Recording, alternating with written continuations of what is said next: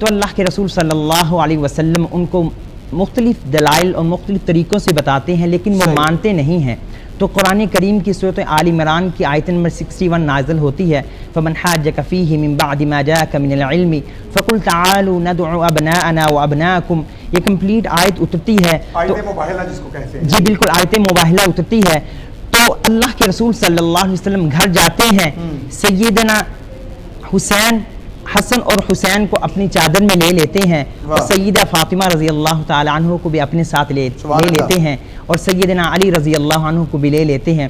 जब ईसाई देखते हैं कि ये इतने हशाश विशाश और इतने खूबसूरत चेहरे जब अल्लाह से दुआ करेंगे तो हम तो फिर नामुराद होंगे, और वो इस वजह से वापस लौट जाते हैं। तो इससे हमें सैयदा फातिमा रज़ी अल्लाह ताला अन्हा की सीरत से हमें हया का पहलू हमें नज़र आता है। तो आज के हमारे प्रोग्राम से ये मैसेज भी मिलता है कि हमें सैयदा फातिमा रज़ी अल्लाह ताला अन्हा की सीरत को अपनाना चाहिए, उनके हर पहलू को देखना चाहिए। और बरेली के ताजदार ने क्या खूब कहा कि तेरी नस्ल पाक में है बच्चा बच्चा नूर का, तू है आईने नूर तेरा सब घराना नूर का।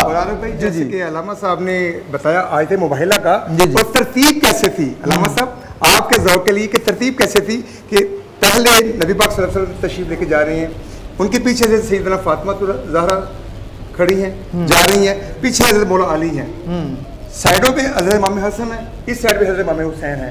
और जब हज़रत नबी पाक सल्लल्लाहु अलैहि वसल्लम जाते हैं तो नीचे ज़मीन पर उनके कदम मुबारक का निशान होता है, उनके कदम मुबारक के ऊपर हज़रत बीबी पाक का निशान होता है और उनके कदम मुबारक पर हज़रत अली का निशान होता है। यानी कि पर्दे का हया ऐसा था कि आपके कदम मुबारक के निशान का भी जो है ना वो पर्दा रहा। ऐसा ब्रेक लेते हैं, ब्रेक के बाद फिर वापस आते हैं। ब्रेक वापस आ रहे हैं हमने, जी जी ब्रेक का वापस हम आते हैं। ब्रेक हो गया।